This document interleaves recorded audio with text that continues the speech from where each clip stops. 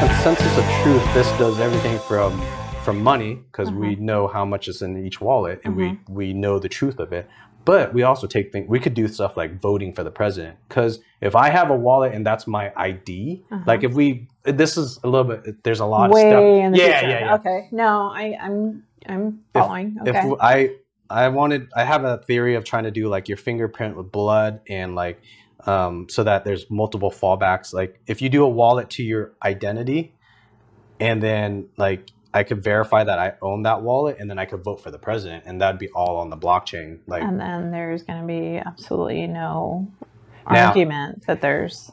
Yes, except for humans are the bad. It's humans that are that virus. Blockchain is an amazing, beautiful tool, but humans have to figure out how to use it for humans, whether they do or not. I think they will. I think they will, because you can't kill it. It's unstoppable. This movement is unstoppable. Eventually humans will, when I say humans, I mean just the masses of people, I guess. Governments will eventually, hopefully, come to their senses and start adopting this. But then you get into the economics of fiat printing money. Government likes to print money. You can't print money. With cryptocurrency codes in there, all the mining servers have code in there. And as soon as you alter the code, like as soon as they start trying to confirm transactions, it's not going to sync up the math.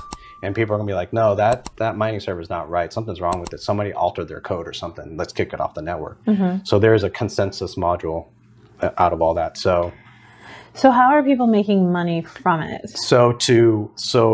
Because I know, like I have a friend of mine, he, I don't know, he had it in his garage for years. I don't know if you met Mark, but he had computers running in his garage for like, since I've known him. So those mining computers, when they confirm that transaction from person A to person B, that mining server, whoever is the first mining server to confirm that, gets a small fee. It's like micro pennies.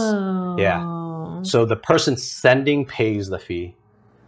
And it's to that first person only, not the other ones who are confirming. Correct. Okay. There's a little, that gets a little bit more complicated. Yeah. There are.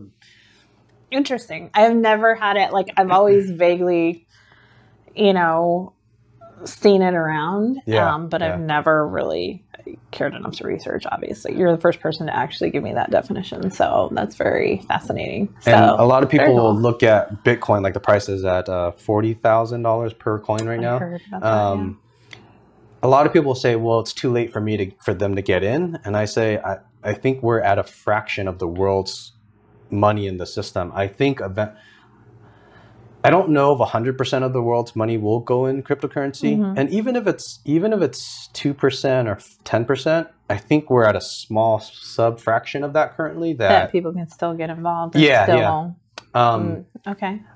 And even if this is the beautiful thing I love about